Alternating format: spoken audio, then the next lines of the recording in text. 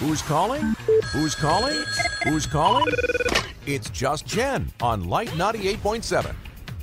Good morning, Jen. Good morning. I have yet another adventure from Boston when I went over the weekend. I want to hear. Tell me what happened. I went to the world's first Dunkin Donuts shop. Really? Yep, it's in Quincy, Massachusetts. It was founded by this guy named William Rosenberg back in 1948. It used to be called the Open Kettle. He renamed it to Dunkin Donuts in 1950. Oh, that's neat. So the whole shop is done like in retro fashion. You know, it's got like retro decorations on the inside, and they've got this big, giant, beautiful plaque that says Original Dunkin Donuts. Okay. So how you knew? Did you know before you went that it was original, or when you actually saw the plaque, or what? No, one of my friends pointed it out, and he started to drive past it. I'm like, what are you doing? Pull a U-turn. So he did. We went inside, and there was no wait. I was surprised. Really?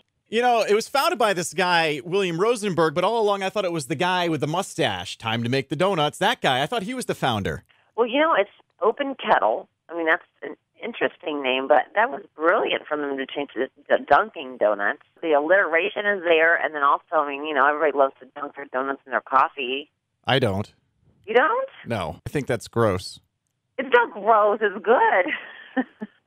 It makes the donut soggy. Well, you wouldn't want to let it sit there. I mean, it's not something I do all the time, but you know what? Every once in a while to dunk your donut in a hot cup of yummy coffee is really good. You've actually done this. I've done it. What? Yeah.